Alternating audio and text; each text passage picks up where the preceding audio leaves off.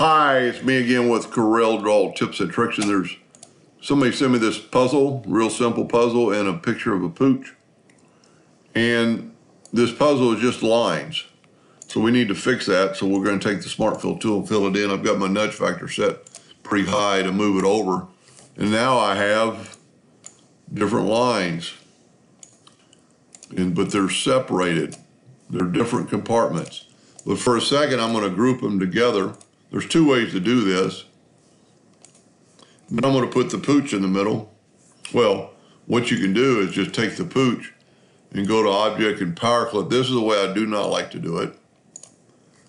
And then go up to Select It All and go up and ungroup it. And then you have the individual pooch. Sometimes, now if you're just doing a puzzle, this might work. Sometimes power clipping can print outside the box. So let's just back up here and do it another way that I know works. So we're gonna take just this one, well, we're gonna ungroup it. First of all, we need to put the pooch in the middle more, and what I'm gonna do is hit P and put the pooch in the middle, or thereabout, and kind of move them around about like that. And then I'm going to nudge it down. I'm going to take this first one, I'm going to nudge it down. I'm going to select them both, and I'm going to intersect. And then I'm going to nudge that piece over. I don't really think I have to, but I'm going to get rid of that piece. I'm going to do the next piece. Select the whole thing and intersect. Move the pooch over. And you can see by the bounding box that you only have part of it. And I didn't do a very good job because I didn't get his tail, but this is just a suggestion on how to do it. And you can see if you pick the whole picture, you get the bounding box around the picture. If you just pick the square or the puzzle piece, you only get a smaller part.